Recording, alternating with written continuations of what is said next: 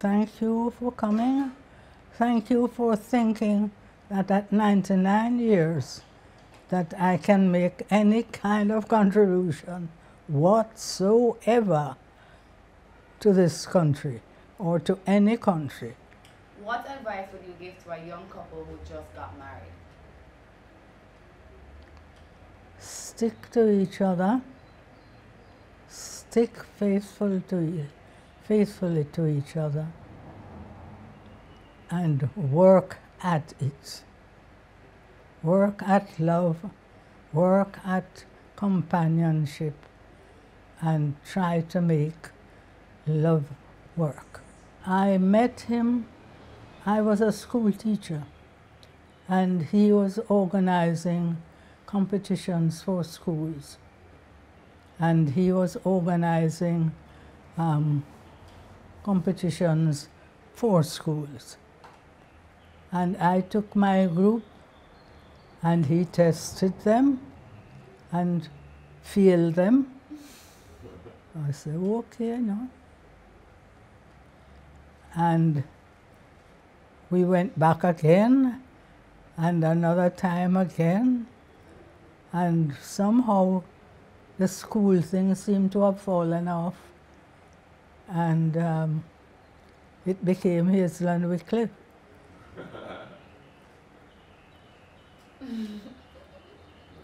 And Uncle Wycliffe decided that he was a good civil servant. He would leave work at 12 o'clock, go for lunch, but would not return to work till 4 o'clock. He would meet me in the crossroads area, and we would pause in some restaurant and eat and chat and chat and chat and chat forever. And eventually I'd go my way home and he would go back to work.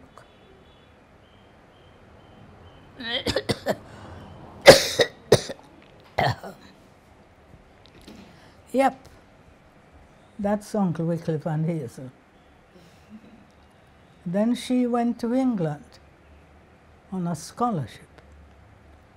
And Uncle Wycliffe wanted to come so badly. And she said, oh no.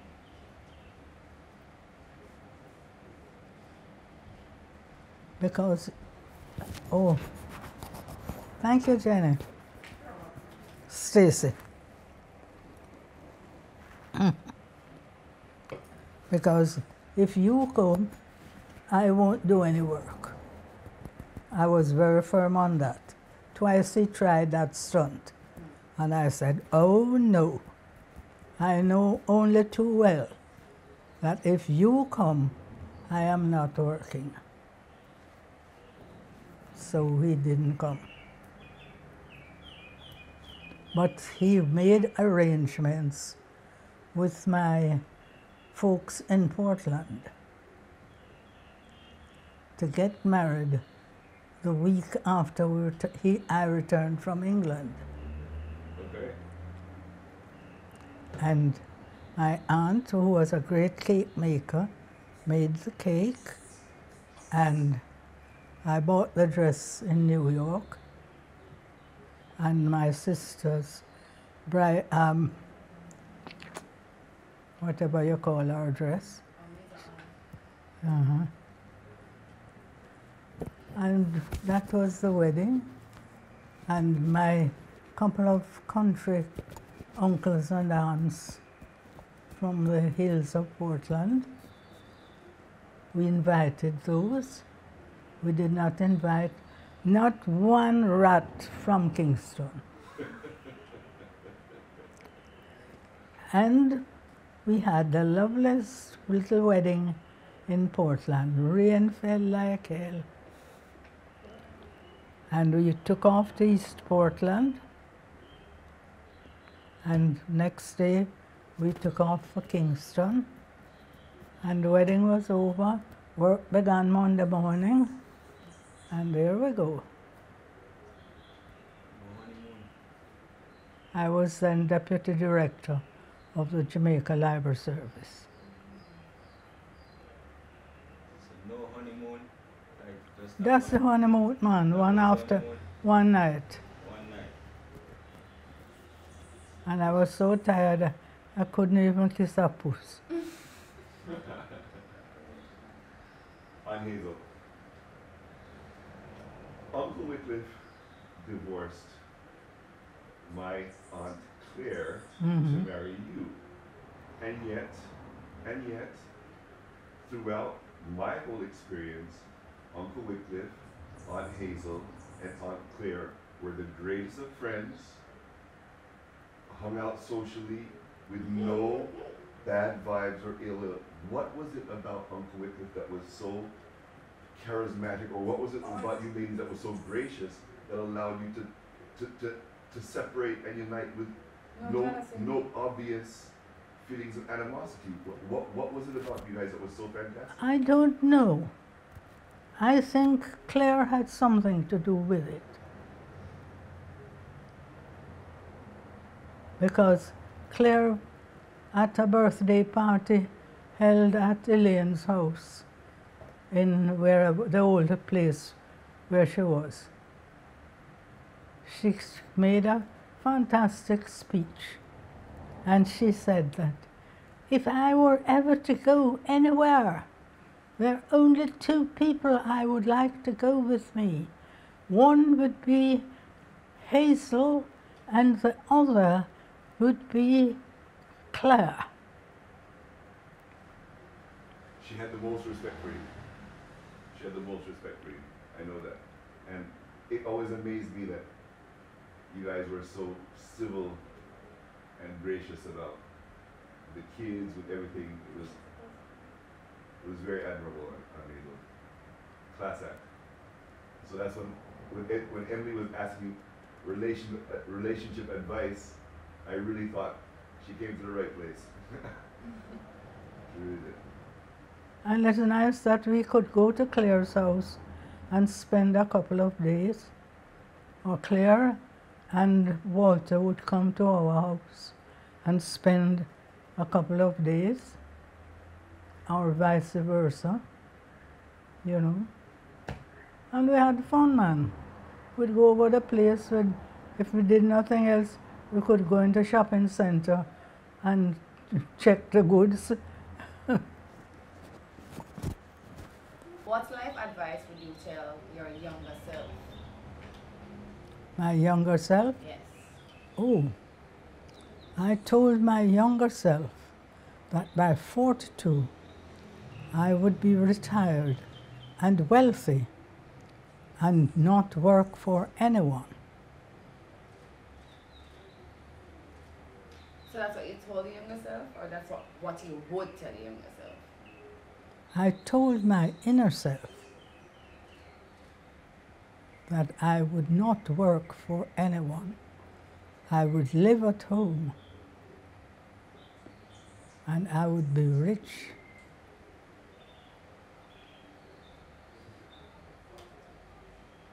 And you were talking at 42? No, man.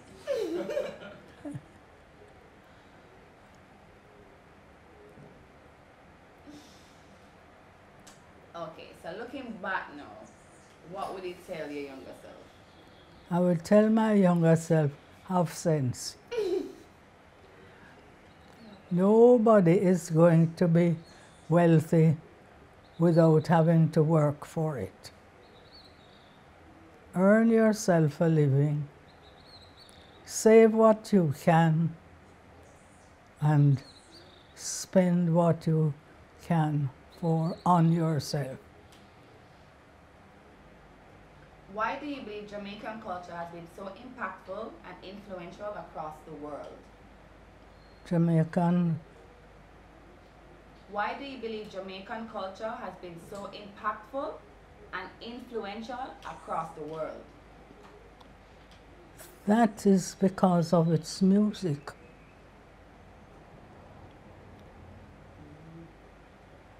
The Jamaican music has a ring to it and a beat to it that no other music has.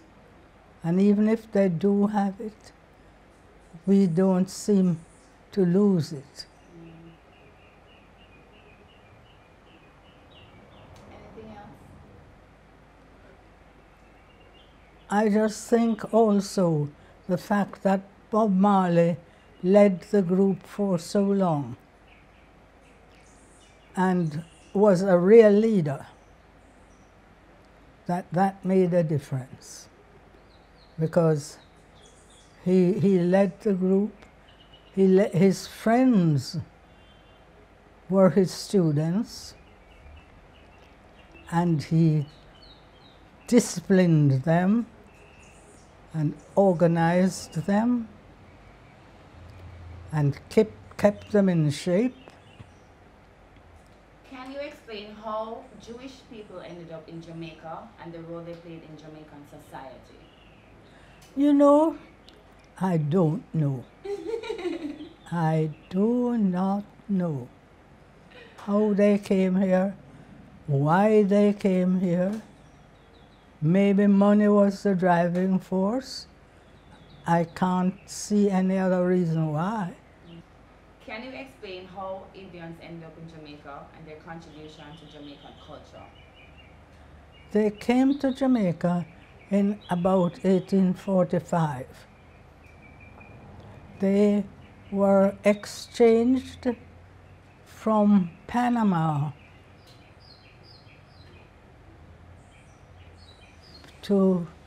with Jamaica, and the Panamanian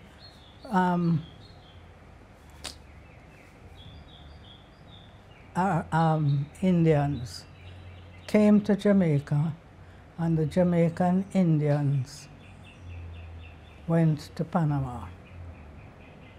Is that right? Willie, that's right? What you doing? I couldn't tell you. You're shooting? I couldn't tell you. You say it's right? Yes, I think so. The Panamanian Indians came to Jamaica because the Indians came to the conclusion that the Panamanians were poor workers, and they tried to get rid of them. And yes, and they traded off the Indians to Jamaica and vice versa. Miss Lou is a magnificent figure that just rose within the society. And everybody who knew Miss Lou copied Miss Lou and tried to be like Miss Lou. So she had many followers. She was I don't know what to say. Well, she was a great elocutionist, and all those who followed her tried to be like her. And although she tried to speak patois, she really never spoke patois. She spoke pretty standard English. And those who followed her spoke standard English. I knew Miss Lou and her husband very well. And I would often, without my husband, visit Gordon Town any weekday I felt like, and go up and sit in Miss Lou's room and chat to them for an hour or two, and then jump in the car, drive out and back down into the city and on my way home. What advice would you give to a young couple who just got married? Stick to each other, stick faithfully to each other, and work at it. work at love, work at companionship, and try to make love work. What advice would you give young parents who just had children? I would like to tell you, no, because you'd say, what a cruel lady. I don't want to hear. No, dear, two good slap on the behind.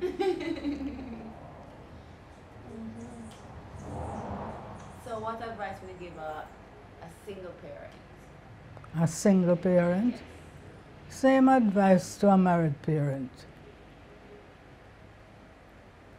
Just try to keep your cool and keep them calm. Play with them if you can. Do games and arts and stuff with them if you can. And do the best you can.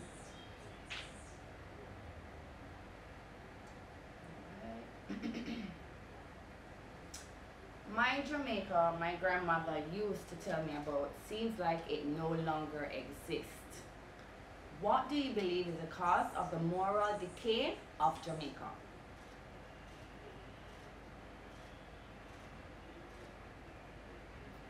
I don't know, but Jamaica has morally decayed. There's no question about it.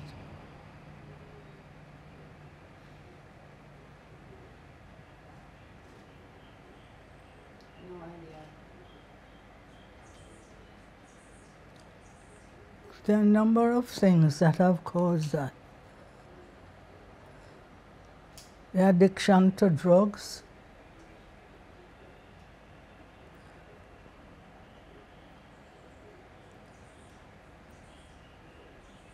the looseness of language,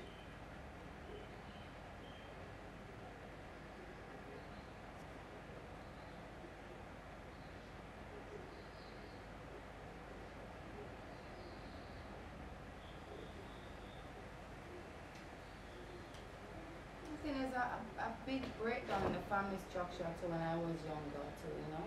Mhm. Used to see more of the grandmother present in the family homes.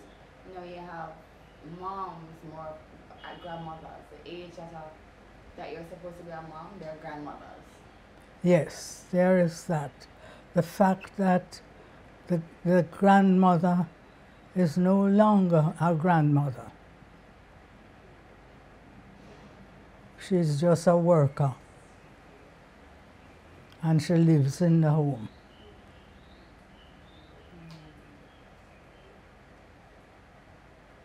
And she maybe doesn't understand her role as a grandmother.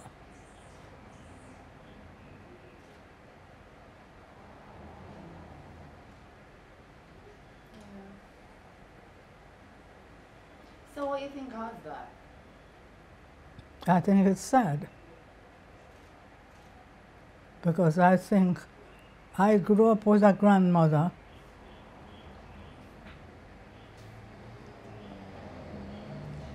and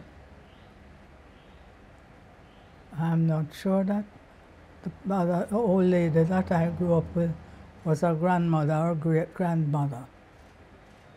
But I grew up with a very ancient lady who could tell me stories of my ancient Scottish background and some of the fidanglings that they went through and the wars that they went through and the fights that they went through, but that did not achieve them anything.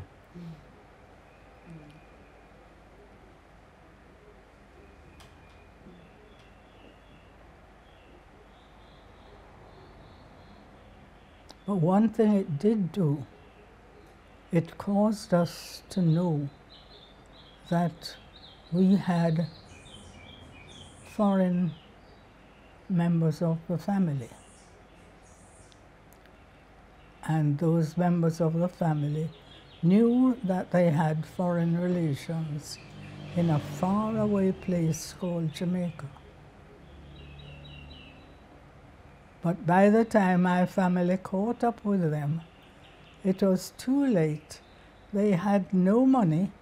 All the money had disappeared. And so it went. By the time it came down to people like us, we were quite poor.